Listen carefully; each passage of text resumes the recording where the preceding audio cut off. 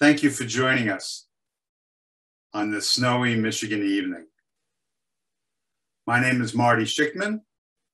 I'm director of the Eastern Michigan University Center for Jewish Studies. I'd like to welcome you to tonight's lecture by Tamar Manasseh, an African-American Jewish mother repairing cracks in our communities. Before we begin, however, I'd like to share my appreciation for the wonderful individuals and organizations whose efforts help make this presentation possible. Among those I would like to thank tonight are the Center for Jewish Studies Board,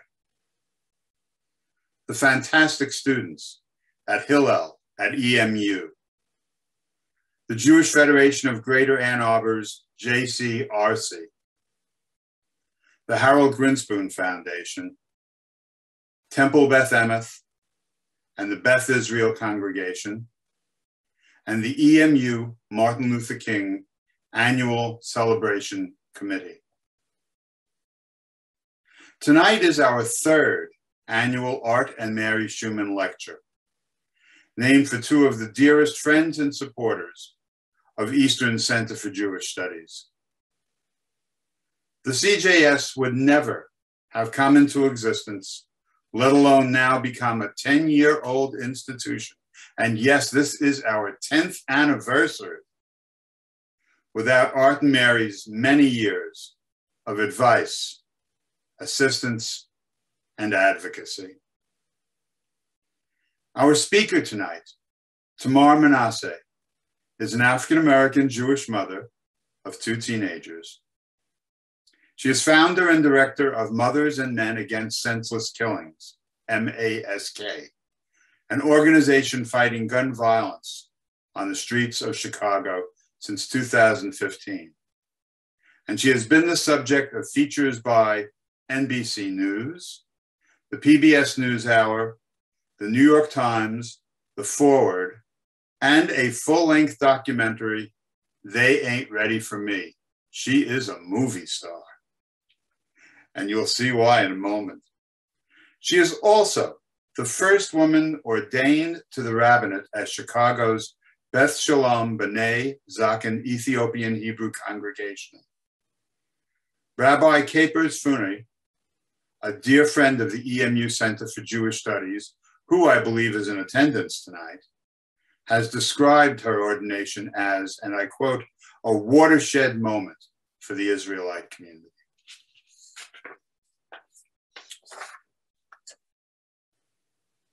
At the conclusion of my conversation with Rabbi Manasseh, she'll take questions from the audience. Please record your questions by using the question tab at the bottom of your screen. My assistant, Cole Nelson, will provide a selection of these to Rabbi Manasseh.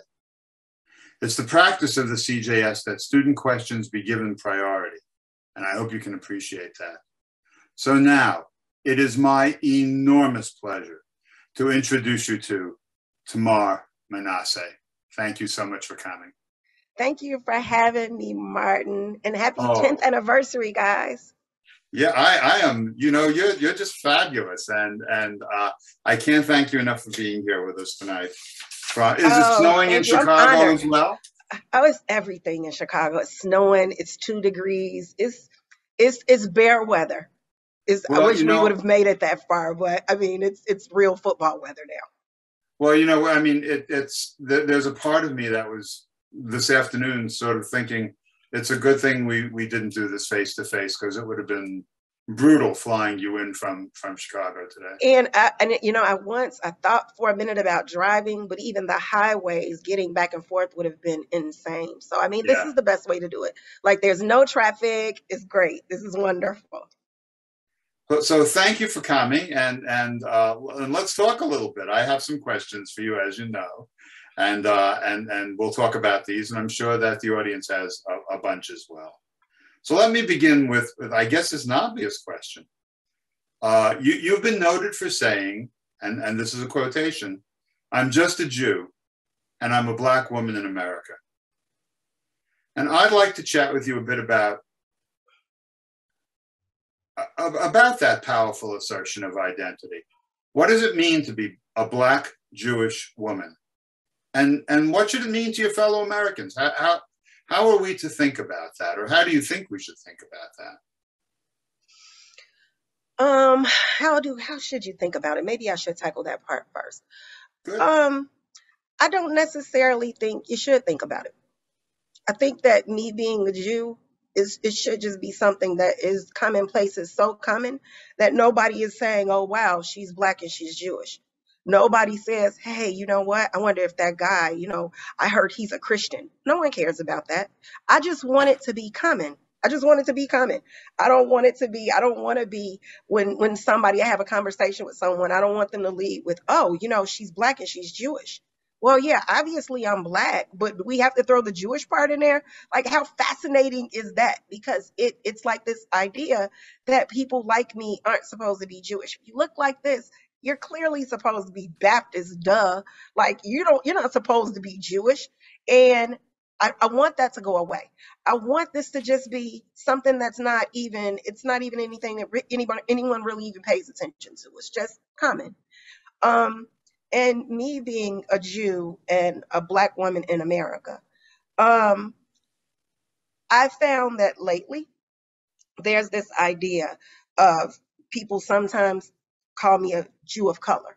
I'm not a Jew of color. I'm Black. I'm Black and I'm Jewish. That's what I am. I'm Black. And America has a very contentious relationship with Black people. And if you can change the name to anything else, you can call me anything else that makes it, easier to evade the responsibility that America has to Black people, or to easier to not confront the issues that Black people have with America, then you just call us something else and it's not as hard. So I don't like being called of color. I am Black. It's very confrontational. It makes people confront the relationship between Black people and white people in America. It makes people have to deal with that. But when you say I'm of color, then it's not so much. That can mean kind of anything, just not white. No, Black is Black.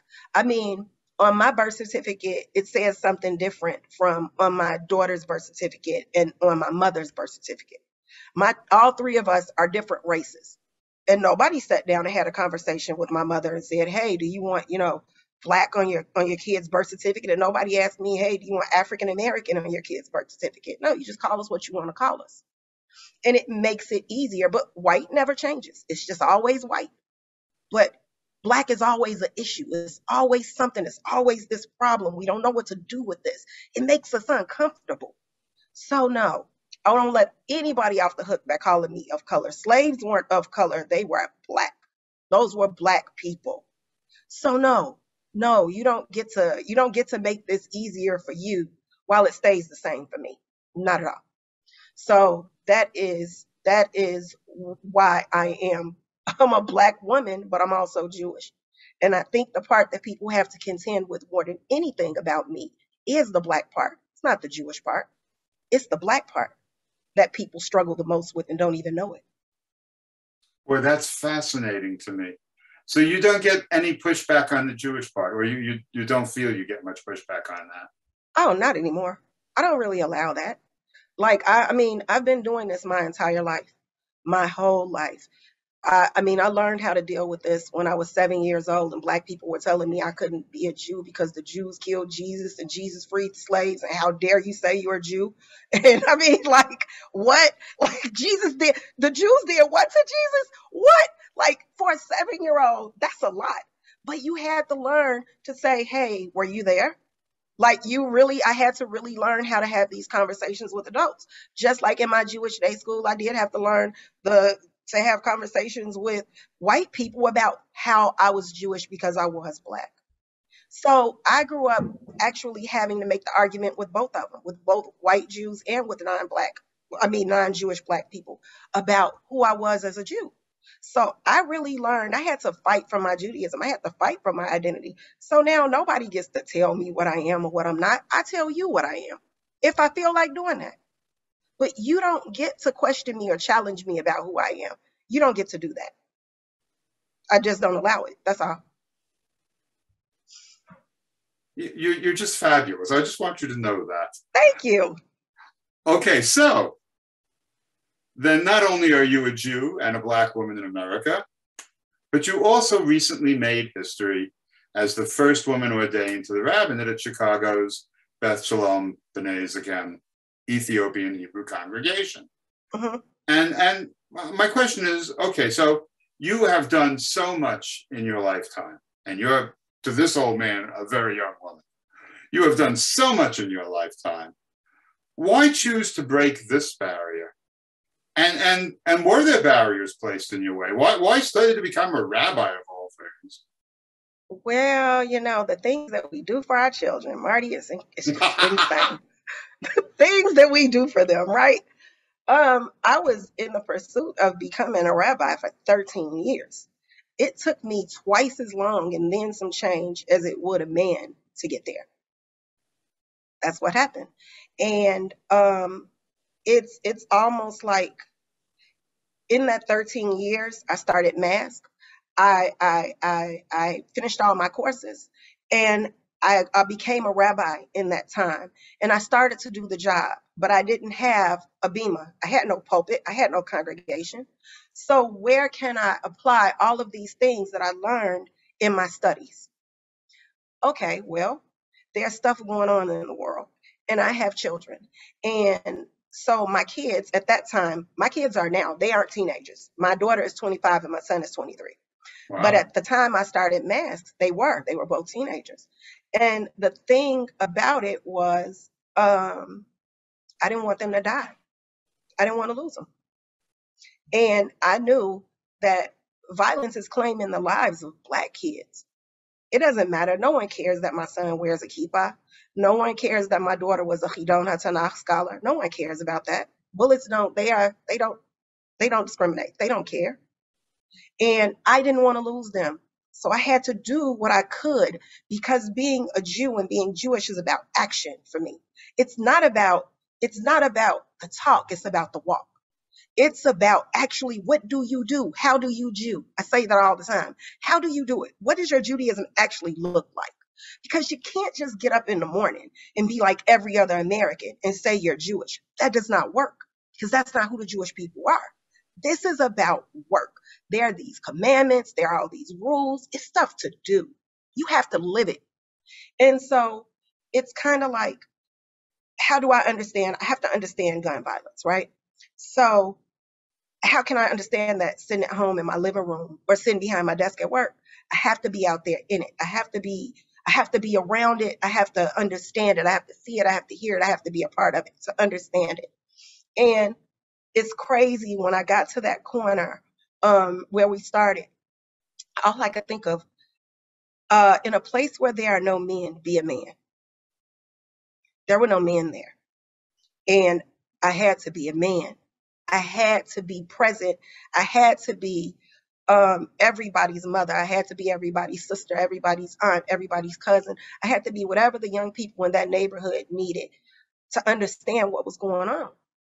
It was them that were going to help me understand gun violence and why it was happening and how to get us out of it. So I had to be as open to them because I wanted them to be open to me.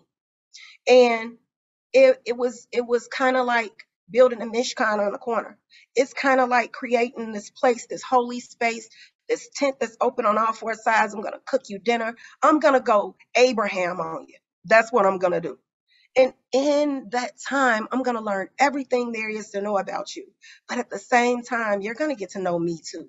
And you're going to get to know why I do the things that I do.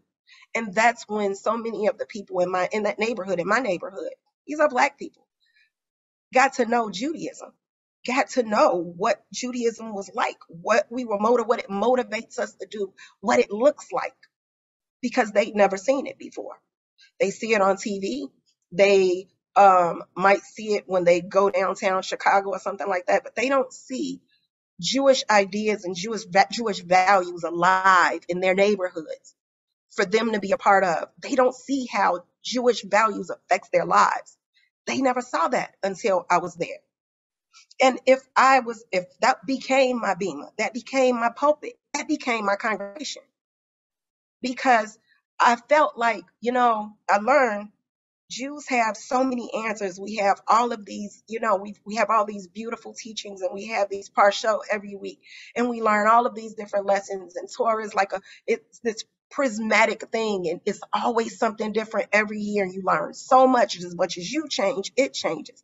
We have all of these answers, but we keep them in the synagogue.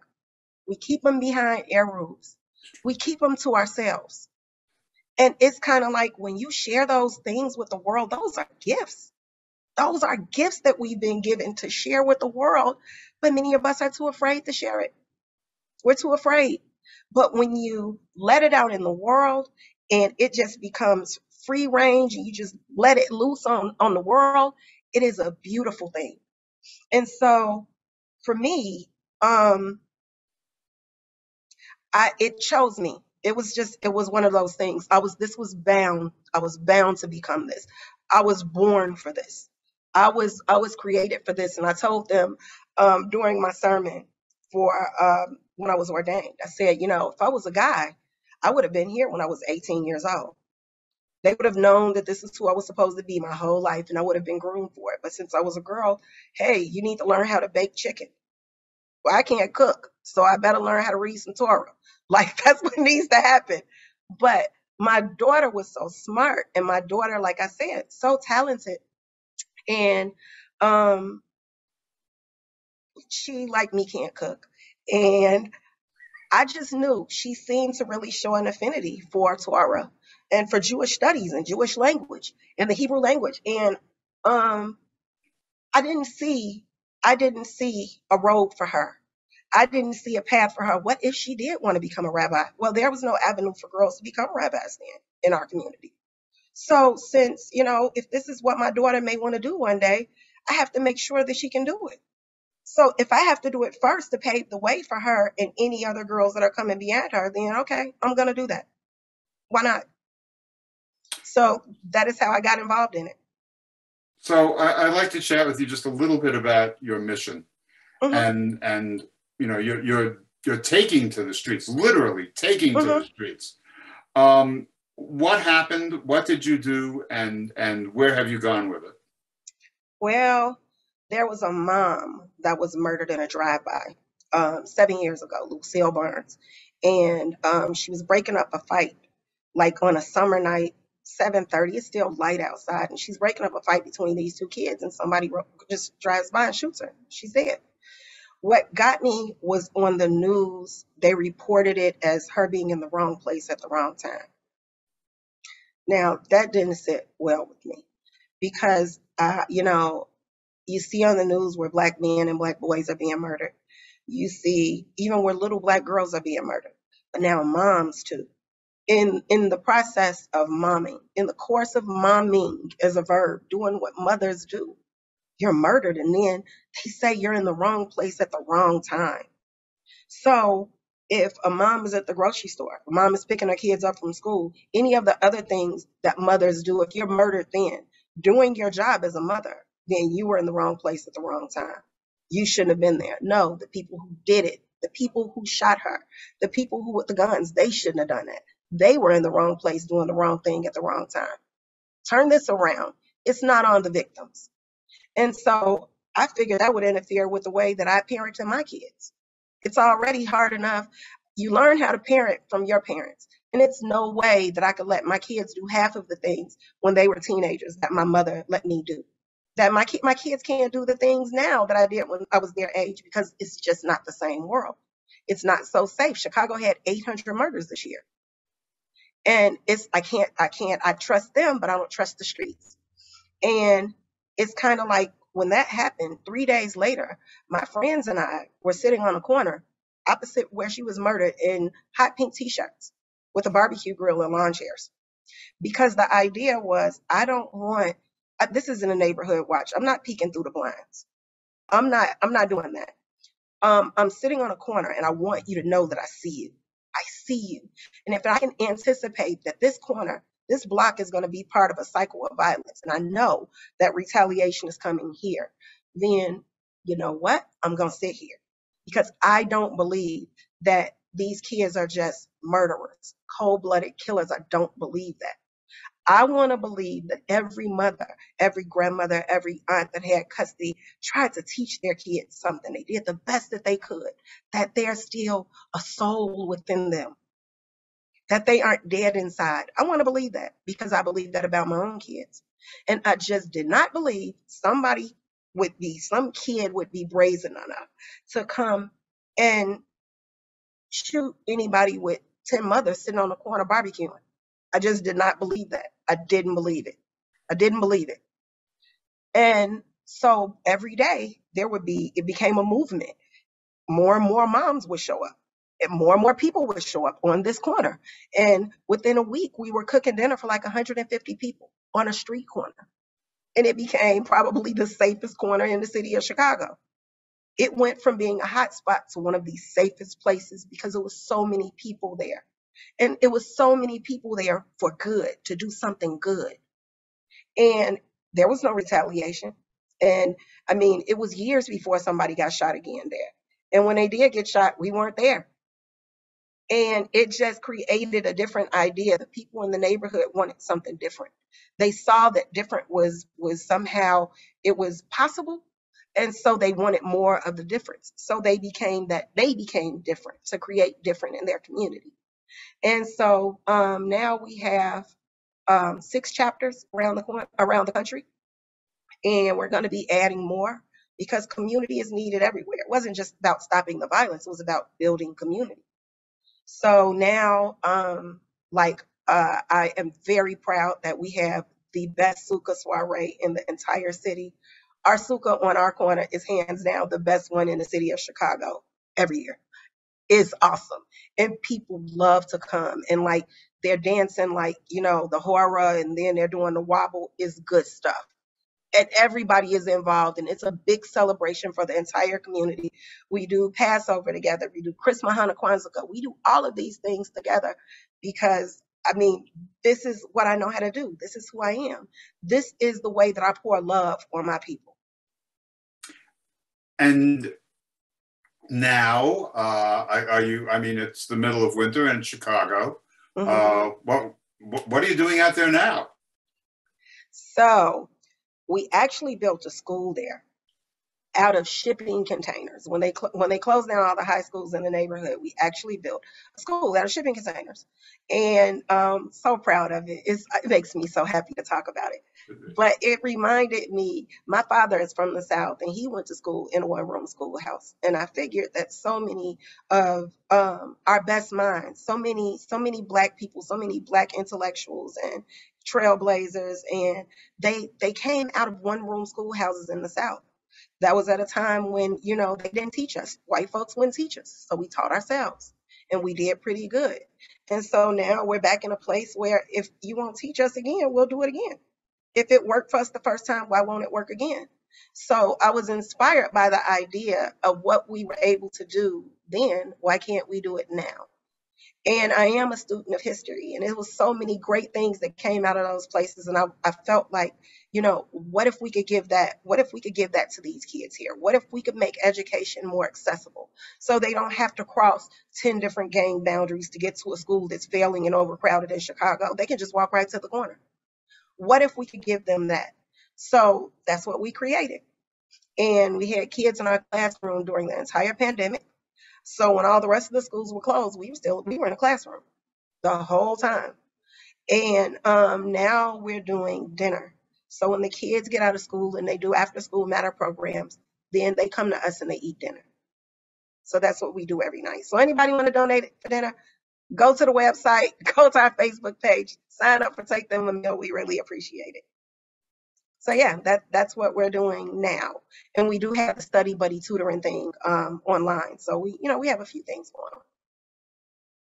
on. And it's safer. Yeah. Wow. Yeah, it's safer. People ask me sometimes like, hey, do you like carry a gun? Absolutely not. Do you I'll put that website in. It's www.ontheblock.org. And it's Mask Chicago on Facebook. But it's like people say, like, do you wear a bulletproof vest? No. It's like 120 degrees in Chicago in the summer. I don't think so. Like, no, that's not happening.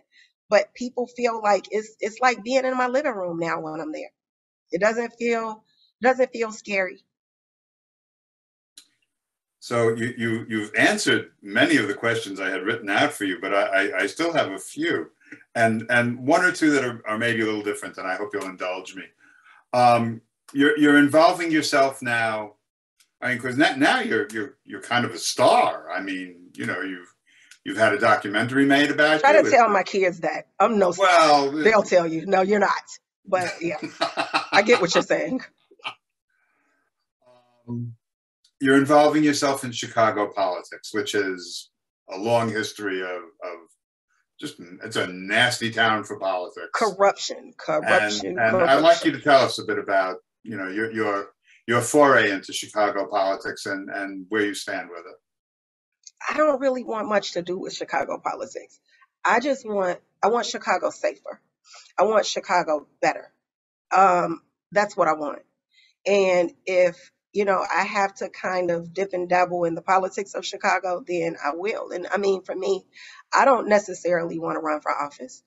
I mean, I did, but I only did that because, I mean, I had to do it so I would vote because I didn't have anybody else to vote for, so I had to vote for myself. But I'm trying to get people to be more educated voters and more engaged in the process and actually see that they do have some power in the process. And I believe that not just Chicago, but all over the country, we need to change the way we do politics. I don't think that, you know, people should just run for a year before they want our votes, or 2 months or 3 months. No, I think you should go the whole 4 years. Right now, I mean, people are afraid to drive on the expressways in Chicago because they might get shot. This pandemic is, I mean, people don't know what to do. You don't know whether to send your kids to school or not. People are scared to do that.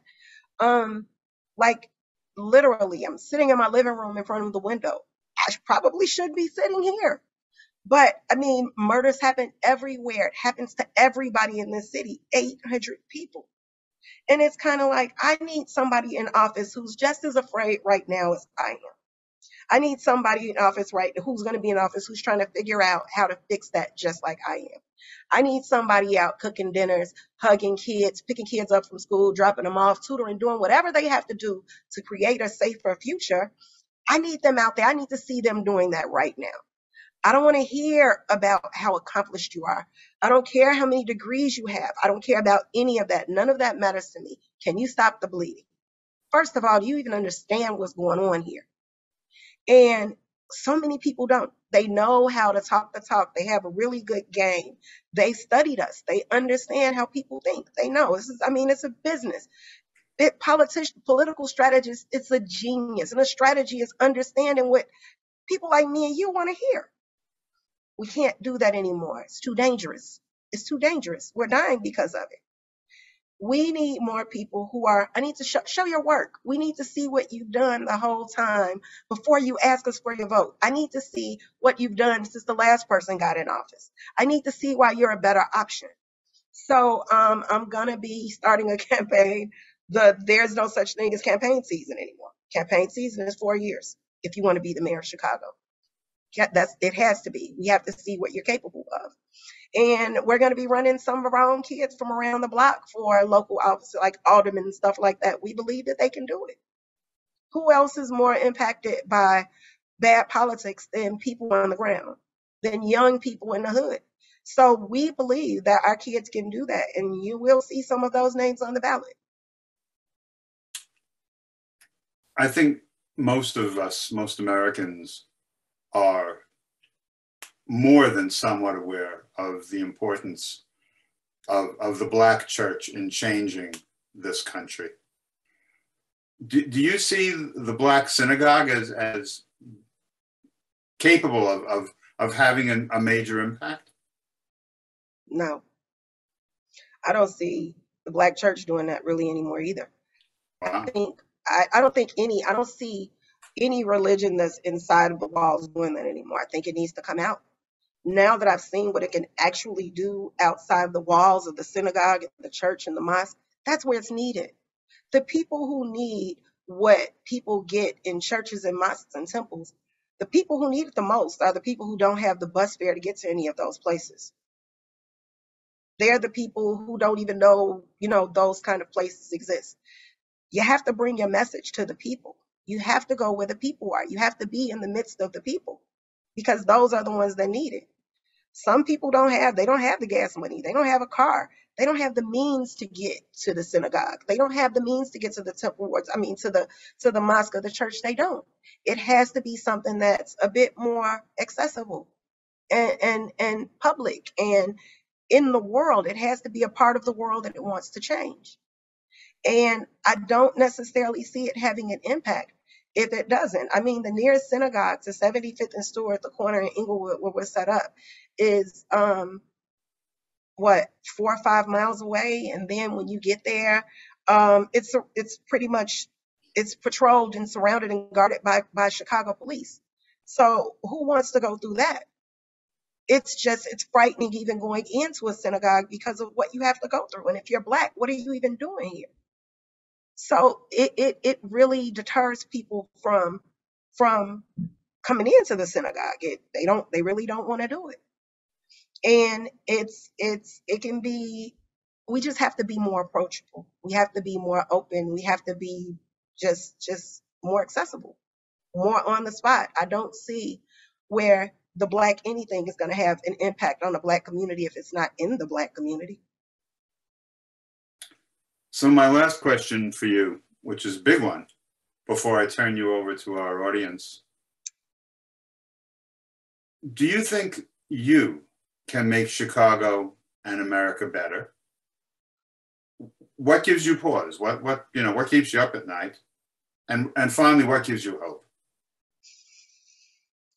Do I think I can make Chicago and America better? I think if people would just receive the message of caring about each other, to not be afraid to care about each other. Everybody, we're so fearful of one another. We're so fearful.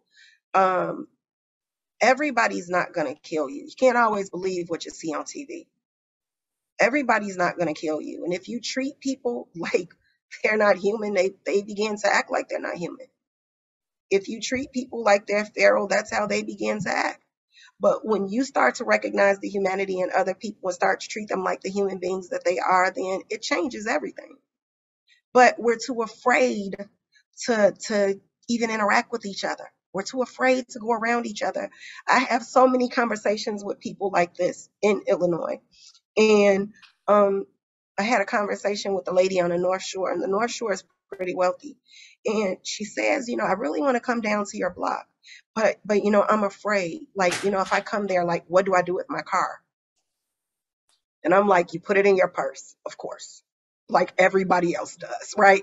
You park it. It's a car. It's a car. That's what you're afraid of. But the issue is, it's not, there's no data that supports your fear. Nobody is, murdering and robbing and raping, old blue hair bubbies coming down from the North Shore. That doesn't happen. Nothing happens. There's no data that supports people that look like you need to be afraid when you come to my neighborhood. None. So you're really just afraid of fear. That's your own hang up. You have to deal with what you have going on inside of you first. You have to confront your own biases, because a lot of white Jews have cast their lot in with white Americans.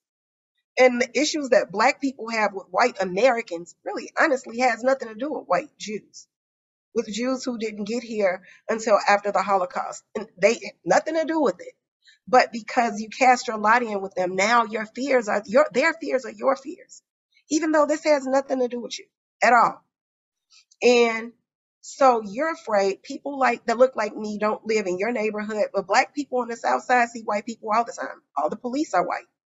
Most of the teachers in the schools are white. That's what we see all the time. So people aren't afraid of you coming down. They aren't angry that you're coming into our neighborhood. They aren't upset about that. They see white people all the time. You have an issue. You're afraid because you hardly ever see Black people where you live. You don't see us at the gas station or at the supermarket. We're not your neighbors. None of that. You have to drive for 30 minutes before you get into the city where you see Black people. So sometimes we have to confront the issues that we put on others. It's not my problem. You aren't afraid of me. The fear lives in you. You have to confront that first. You don't actually have a problem with me. You have a problem with yourself. So I think once we start to be more honest with ourselves and look closer at who we are, and we do start looking at other people like the human beings they are, I hope that's what people learn from me. I think that's the only way that I can improve Chicago or America. I can set that example. That's it. Otherwise, I mean, I'm not too optimistic right now about the direction that America is headed in. I mean, that's what keeps me up at night, the direction that America is headed in. It's very scary. It's very scary. We have issues at the top.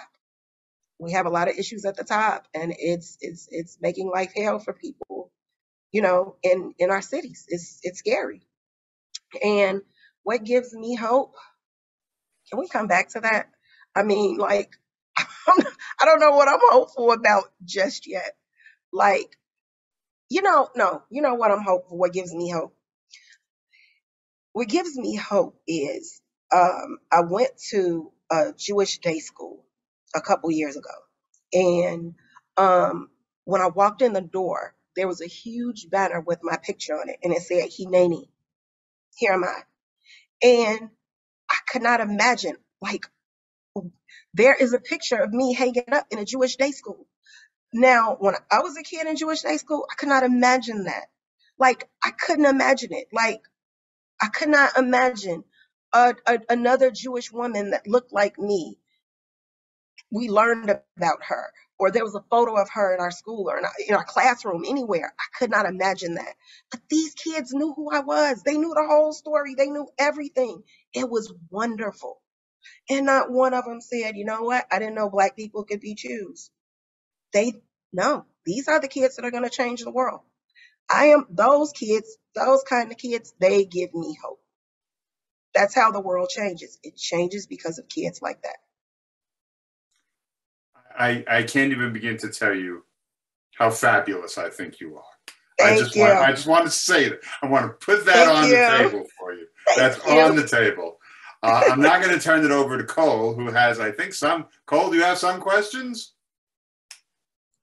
Yes, indeed I do.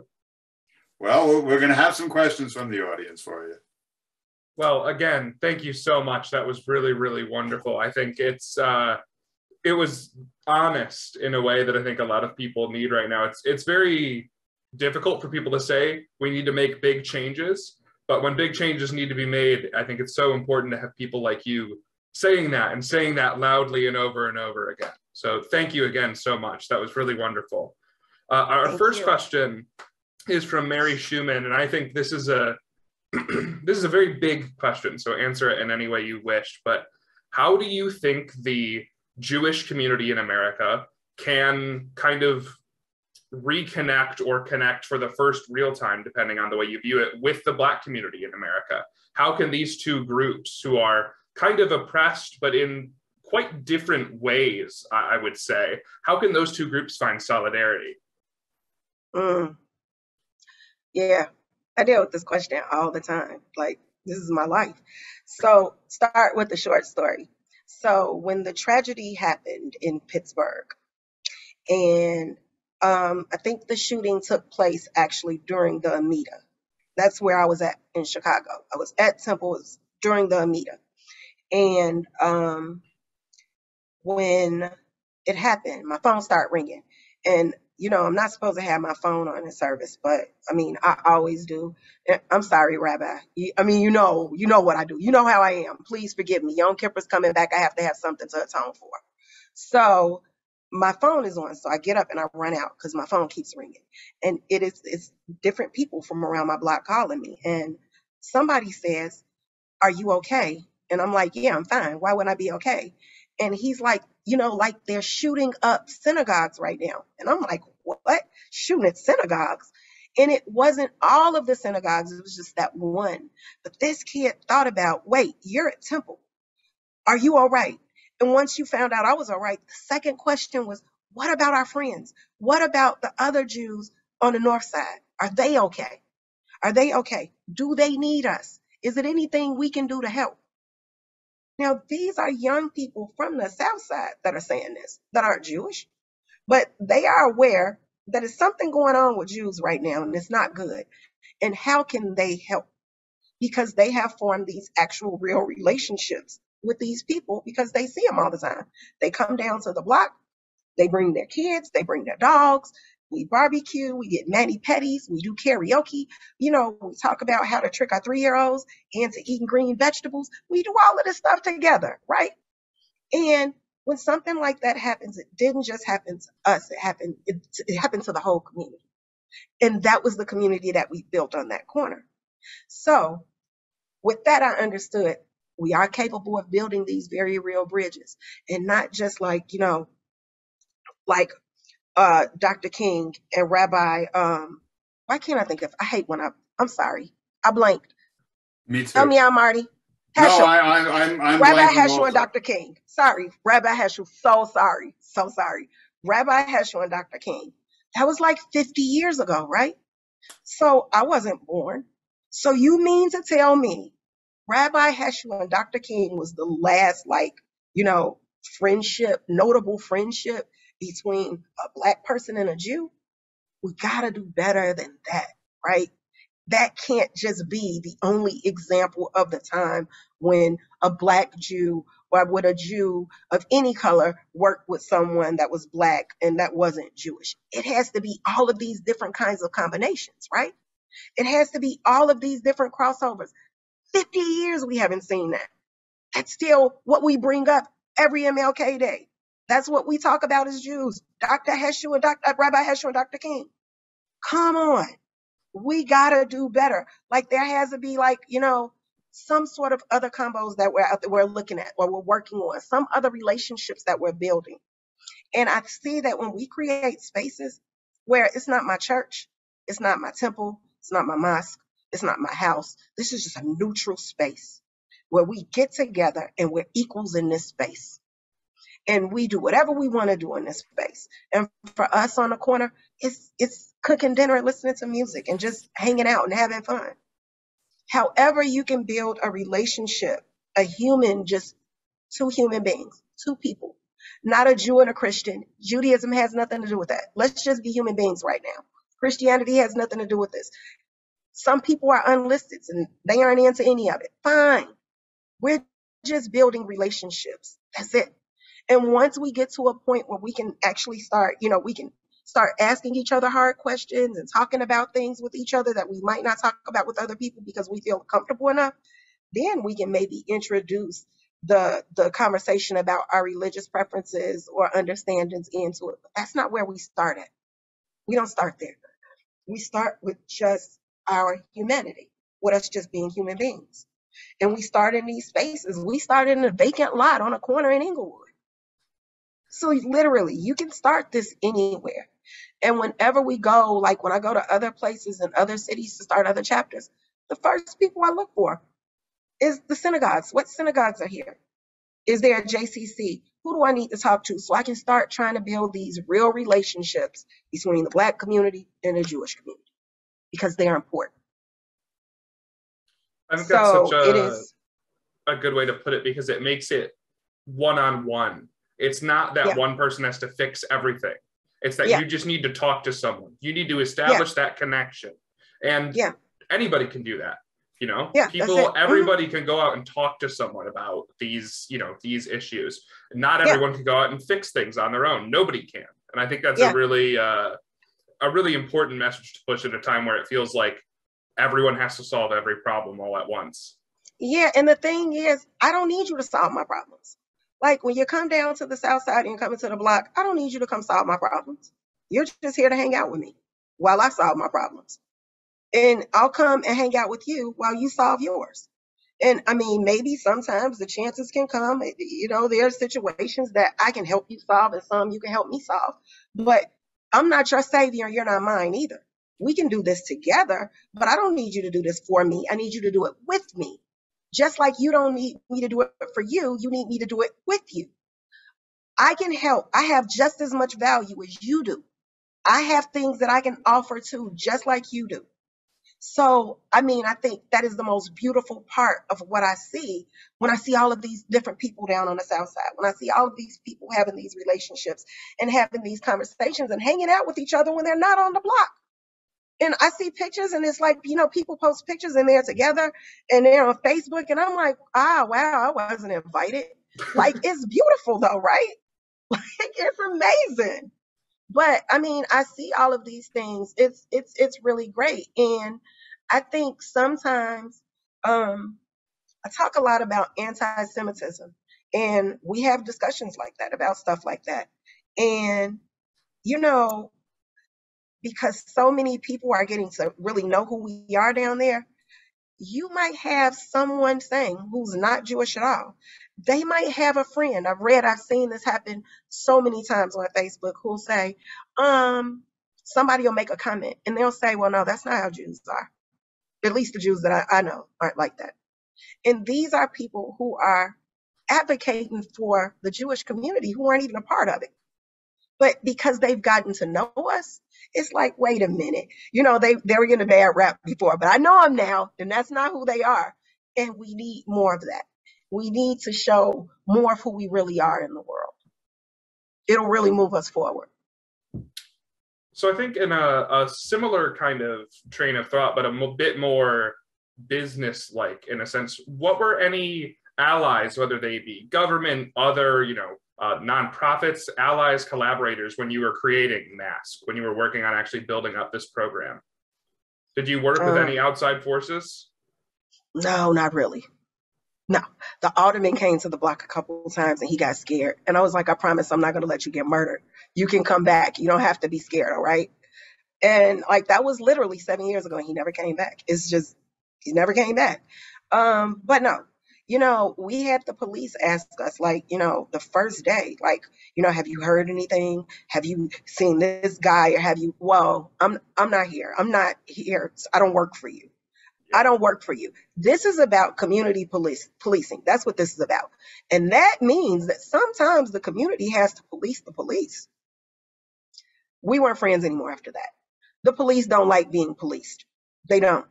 And so there are so many things. When you're on a corner in the middle of a neighborhood like Inglewood and you're at a hot spot, you see everything out there. You see everything. You see everybody's good, bad, and indifferent. You see it all. So it's kind of like, you know who does what, and you understand why certain things happen. And so no, like they wanted us to go away. And it was a certain part, like a point where they tried to turn the young people in the neighborhood against us so we would leave. Wow. And that could have been really dangerous. But the thing was, it was kind of like, if you go hang out with them, we're going to lock you up. And they would lock them up. And as fast as they would go lock them up, I would go bond them out. So everybody understood this is about harassment. This is about divide and conquer. If I leave here, you die. And I don't want you to die. So I'm going to sit here and make sure I keep you alive. And I'm going to come get you out of jail if they lock you up for sitting with me while I do that. Yeah. Wow. Really horrific to know that you had to fight against all of those different kind of forces at once with, you know, nobody backing you. But all the more impressive to see where you are now and what you've been able to do over the course of the pandemic. Yeah, it makes you stronger. Sometimes it's just a shame to see, you know, and I think we've talked about this in many other lectures like this, you know, is that something that's so commonly said about the Jewish community, though? You know, you go through hardship and it makes you stronger. The Jewish people go through hardship and it makes you stronger. You know, how do you keep pushing through when it feels like all you're given is hardship? How do you what makes you keep going? Is it just the feeling that there's nobody else? No, because I keep getting stronger. Because I see it. I see the progress. We go to fewer funerals. We go to more graduations. Stuff like that. And the thing is, I can't stop. Then if I stop, people die. They die anyway in this city, but less of them die because I do what I do. Because we do what we do. And I can't stop. This is my calling. I'm fairly certain that this is what I was born to do. You know, you can't really just tell God, like, you know what, I quit. I quit. And, I've told people before, like, I'm done with this. Like, I can't do it anymore. And then I realized I don't even know how to quit. I don't know how to quit because it's not something that I created. It is, if I quit, what do I like change my phone number? Do I move? Like, how do I stop doing this? How do I detach from this? I can't. It's not a job. It's a way of life. This is my life. This is who I am. I haven't been on vacation in forever. I don't even know what a vacation looks like anymore. Do you know what I do when I go places when I'm supposed to be on vacation? I ask the people at the front desk at the hotel, where are the projects? Where is the absolute most violent area of the city? Point me in that direction. I want to go there. I want to see it. I want to see what's going on there. I want to understand it. And you know what? I end up starting another chapter of math there. Boom, I'm at work. I'm on vacation. I'm at work. That's what happens. Because I feel like, people in these places need help too. 75th and Stewart is not just in Chicago. It's 75th and Stewart's all over this country. It's neighborhoods like that all over this country. Somebody got to help. And if the people in their city aren't helping, then I'm going to go do it. If I can do it, I'll do it. Because I can do it. Because it's in me to do it. Because I know how to do it. So I can't just say, you know what, I'm not paying attention to that because I'm on vacay. I can't. I don't get to do that. I think this is one more really great question. Are there any specific Jewish ideals, values? Earlier you mentioned, commandments, the various numerous rules, or scripture that you felt like you connected to your community who wasn't Jewish. Any beliefs, any Jewish kind of culture that you found already existing before you even kind of got there, if that makes sense?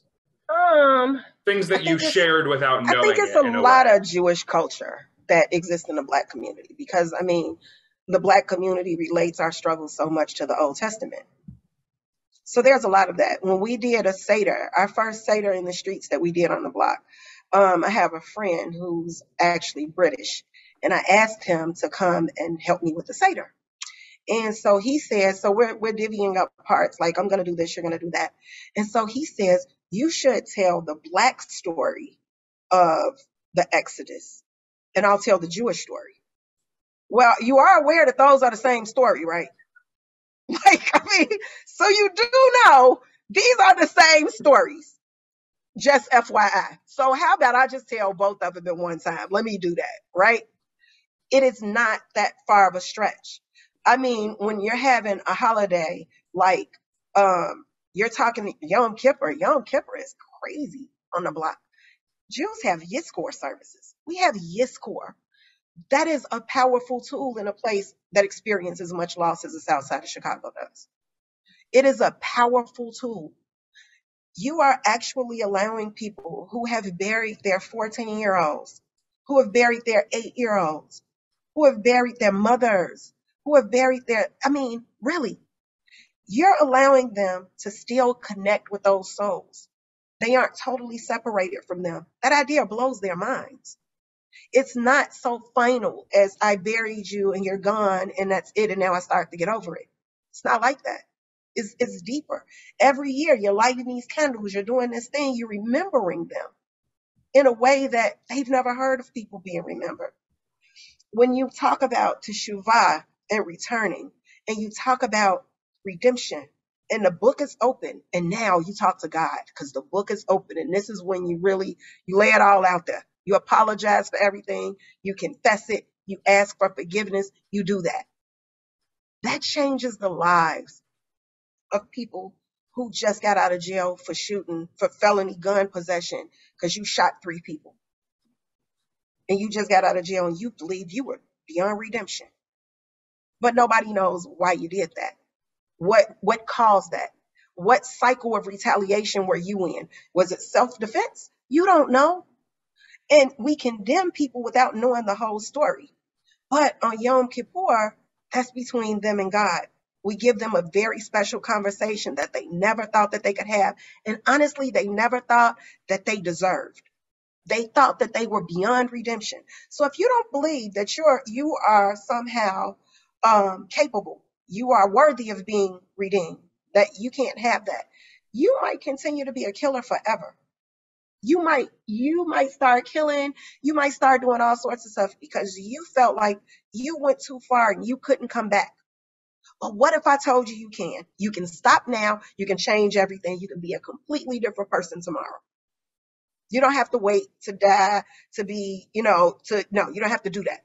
You get to start over every year.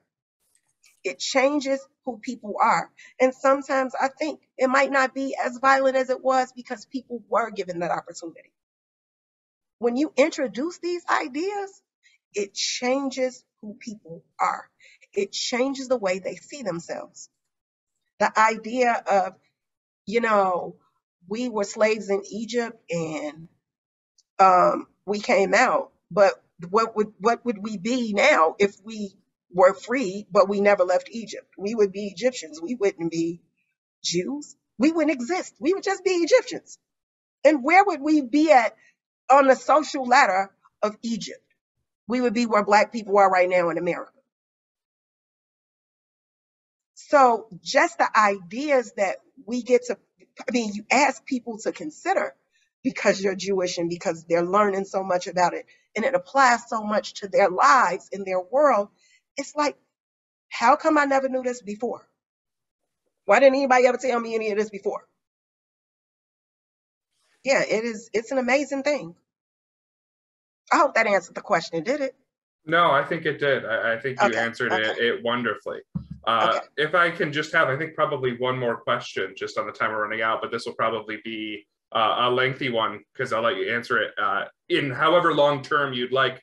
What's next? Whether that's for you, whether that's for Mask, whether that's for what you were talking with me and Marty a little bit about beforehand. What's next for Chicago? What's next for that city during these times? So you're totally free to answer that however you'd like, but I'd love to hear what you have planned and what you see for the future. Just like, when I get out of quarantine and I can go back out into the world, like world conquest and domination. That's pretty much what I'm going to do. No, just joking. But no, I just see much of the same. And creating other avenues where I can kind of, we can get the message out. We can talk to more people. We can reach more people. Stuff like that is in the works. So that's kind of where I see it. It's not that hard. It's pretty simple. It's just doing as much of this as I can in as many places as I can do it in for as many people to see. It's not about me telling you what I'm going to do. It's about me showing you what I'm going to do. It's about me teaching you how to do what I'm doing so you can make the changes in your community or in your life that I've made in mine. That's what it's about for me. So now, see, that was simple. Thank you so much. This was really wonderful. Thank you for all of your lovely answers to the questions. I'm going to pass it back over to Marty now. But thank you. That was amazing. Cole. A round of applause, truly. Thanks, a virtual Cole. Round of applause. So it's hard for me to express myself when one of our viewers, I think, expresses it so much better. And this is from Deja Richardson, who I don't believe I know, but it's Deja writes, "You are truly amazing." And by the way, I know she's not talking about me. "You are truly amazing. Such an inspiration to life and your community. Your motive and drive give so many people a reason to wake up and want to be a better person, and not just to talk, but to act on making a change. This is my first time hearing about you. It's truly an honor to meet you. Thank you. And hear more people talk about making the world a better place." And I think Deja's kind of nailed it here. It's such a pleasure meeting you and talking to you and being in your presence. And I can't thank you enough for joining us at Eastern Michigan University. You're really wonderful. Marty, for all of our guests who came tonight, thank you. Tamar, you're the best. Thanks, guys. Thanks for having me, Marty. Thanks, Cole. Thank you so much. For everyone else, we're going to be having a showing of Muriel Rukeyser's Houdini in March. It is a play made by the Jewish poet and playwright Houdini. You'll be getting information about it. We'll be doing it both live and online, and we hope you can make it in March. We're going to be having a celebration of our 10th anniversary in May, so please stick with us for more information on that. Thank you all for coming out on this cold and wintry day. We love you all. Take good care. Be safe. Bye-bye.